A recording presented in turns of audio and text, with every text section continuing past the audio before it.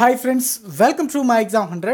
இந்த வீடியோல நம்ம எதை பத்தி பார்க்க போறோம் அப்படினா TNPSC ல இருந்து புதுசா ஒரு நோட்டிஃபிகேஷன் ரிலீஸ் பண்ணிருக்காங்க. சோ அத பத்தி நம்ம பார்க்கலாம். சமூக நலத்துறை மற்றும் சத்துணவு திட்டத்தில இருந்து ரெண்டு விதமான போஸ்ட் அனௌன்ஸ் பண்ணிருக்காங்க. அசிஸ்டன்ட் டைரக்டர் மற்றும் சைல்ட் டெவலப்மென்ட் ப்ராஜெக்ட் ஆபீசர்னு மொத்தம் 102 காலியிடங்கள் அறிவிச்சிருக்காங்க. எல்லாமே ஹை லெவல் போஸ்ட். சோ இதுக்கு பெண்கள் மட்டும் தான் விண்ணப்பிக்க முடியும். ஆண்கள் விண்ணப்பிக்க முடியாது. பெண்கள் மட்டும் தான் இதுக்கு அப்ளை பண்ணனும். உங்களுக்கு தெரிஞ்ச யாரும் இது குவாலிஃபிகேஷன் இருக்குது அப்படிங்கிற பட்சத்தில் நீங்கள் வந்து அவங்களுக்கு ஷேர் பண்ணுங்கள். ஸோ எல்லாமே high level post. Assistant director பொறுத்த வரைக்கும் 13 காலியிடம் இருக்குது. சேலரி 56,100 ப்ளஸ் கொடுக்குறாங்க. சைல்டு டெவலப்மெண்ட் ப்ராஜெக்ட் ஆஃபீஸர் பொறுத்த வரைக்கும் 89 காலியிடம் இருக்குது. சேலரி 36,900 ப்ளஸ் கொடுக்குறாங்க.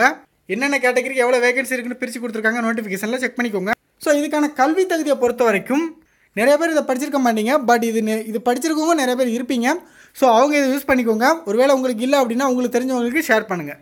அசிஸ்டன்ட் டைரக்டர் பொறுத்த வரைக்கும் நீங்கள் பிஜி டிகிரி படிச்சிருக்கணும். பிஜி டிகிரியில் ஹோம் சயின்ஸு அல்லது சைக்காலஜி அல்லது சோசியாலஜி அல்லது சைல்டு டெவலப்மெண்ட் அல்லது ஃபுட் அண்ட் நியூட்ரிஷன் அல்லது சோசியல் ஒர்க் இந்த மாதிரி இதில் நீங்கள் பிஜி டிகிரி பண்ணியிருக்கணும். அல்லது அதற்கு ஈக்குவலண்டாக நீங்கள் பண்ணியிருக்கணும். ஸோ இதே கோர்ஸுக்கு ஈக்குவலண்ட் கோர்ஸ்னு நிறைய யூனிவர்சிட்டியில் நடத்துவாங்க. ஸோ அது வந்து இந்த நோட்டிஃபிகேஷனில் கொடுத்துருக்காங்க. அப்படி இருந்தால் நீங்கள் அப்ளை பண்ணிக்கலாம். அதே மாதிரி child development project officer. So இதுக்கு வந்து நீங்கள் டிகிரி இன் நியூட்ரிஷன் அல்லது ஹோம் சயின்ஸு இந்த மாதிரி நீங்கள் படிச்சிருக்கணும். அது ரிலேட்டடாக அதுக்கு ஈக்குவலண்ட்டாக நீங்கள் படிச்சிருக்கணும். ஏன்னா அந்த ப்ளஸ் டூலேயே இந்த நியூட்ரிஷன் இந்த ஹோம் சயின்ஸ் இந்த மாதிரி கேட்டகரி சப்ஜெக்டே இருக்குது. நிறைய பேர் படிச்சிருப்பாங்க. ஸோ ரெண்டு விதமான போஸ்ட் கொடுத்துருக்காங்களா, அசிஸ்டன்ட் டைரக்டர் அதுக்கு ஒரு சைல்டு ஆஃபீஸர்னு. ஸோ அது வந்து உங்களோட குவாலிஃபிகேஷன் பொறுத்து தான் பிரிப்பாங்க. நீங்கள் அப்ளை பண்ணுற பேஜ் கிளிக் பண்ணணும் இந்த மாதிரி தான் வரும். உங்களுக்கு யூஜி டிகிரி என்ன, உங்களோட குவாலிஃபிகேஷன் பற்றி கேட்பாங்க. உங்களோட குவாலிஃபிகேஷன் என்னதோ அதுக்கு என்ன போஸ்ட் பதவியின் பேர் செட் ஆகுமோ அதை மட்டும் தான் காட்டுவாங்க. அதை செலக்ட் பண்ணிட்டு நீங்கள் ப்ரொசீட் கொடுத்து நீங்கள் அப்ளை பண்ணுற மாதிரி இருக்கும். ஸோ இந்த இடத்துல யூஜி டிகிரியில் என்னென்னா இருக்குது, பிஜி டிகிரியில் என்னென்னா இருக்குது அப்படின்னு கொடுத்துருப்பாங்க. ஒருவேளை நீங்கள் அந்த ஈக்குவலன்ட் டிகிரியாக இருந்துச்சுன்னா நீங்கள் நோட்டிஃபிகேஷனில் பார்க்க தெரியலனா கூட இதில் கூட நீங்கள் போய் பார்த்துக்கலாம். TNPSC exams.in வெப்சைட்டில் நீங்கள் அப்ளை பண்ண போகிறீங்க. அதே வெப்சைட்டில் இந்த போஸ்ட்டுக்கு நேர் நீங்கள் அப்ளைன்னு செலக்ட் பண்ணோன்னா இந்த மாதிரி ஃபஸ்ட்டு பேஜே இதே மாதிரி தான் வரும். ஸோ இதில் கூட நீங்கள் செக் பண்ணிக்கலாம். எல்லாமே அது ரிலேட்டடாக வருமே தவிர நம்ம நார்மலாக நம்மளுக்கு எல்லாருக்கும் தெரிஞ்ச டிகிரி பேர்னால் வராது. ஸோ பிஎஸ்சி ஃபிசிக்ஸோ கெமிஸ்ட்ரியோ அந்த மாதிரினா எல்லாருக்கும் தெரிஞ்சதுன்னா வராது. ஓகேவா? ஸோ அப்படிப்பட்டவங்கன்னா அப்ளை பண்ண முடியாது. இது ரிலேட்டடாக நியூட்ரிஷன் ஃபுட்டு இந்த சோசியாலஜி இது மாதிரி இருக்கிறவங்க மட்டும் தான் பண்ண முடியும்.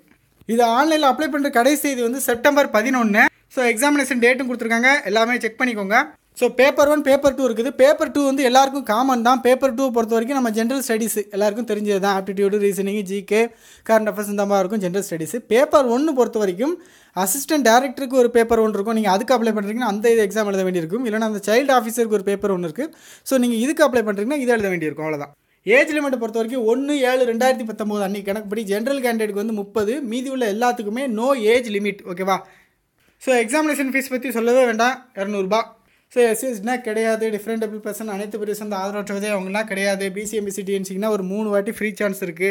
எக்ஸாமினேஷன் பேட்டர்ன் பொறுத்த வரைக்கும் பேப்பர் 1 பேப்பர் 2 அதுக்கப்புறம் இன்டர்வியூ இருக்குது. ஸோ பேப்பர் 1 பொறுத்த வரைக்கும் 2 கேட்டகரி போஸ்ட் இருக்குது. அசிஸ்டன்ட் டைரக்டருக்கு ஒரு தனியாக ஒன்று இருக்குது. ஸோ சைல்டு ஆஃபீஸருக்கு தனியாக இருக்குது. நீங்கள் எதுக்கு பண்ணுறீங்களோ அதுக்கு மட்டும் நீங்கள் பண்ணுற மாதிரி இருக்கும். இப்போ அசிஸ்டன்ட் டைரக்டர்னால் பேப்பர் 1 கிட்டத்தட்ட ஒரு 5-6 சப்ஜெக்ட் கொடுத்துருக்காங்க. அதில் ஏதாவது ஒன்று நீங்கள் எடுக்கிற மாதிரி இருக்கும். அதே மாதிரி சைல்டு ஆஃபீஸருக்கும் ஒரு 3 சப்ஜெக்ட் கொடுத்துருக்காங்க. அதில் ஏதாவது நீங்கள் பேப்பர் 1 எடுக்கிற மாதிரி இருக்கும். பேப்பர் 2 வந்து எல்லாருமே காமன். ஸோ எல்லாத்துக்கும் காமன் தான்.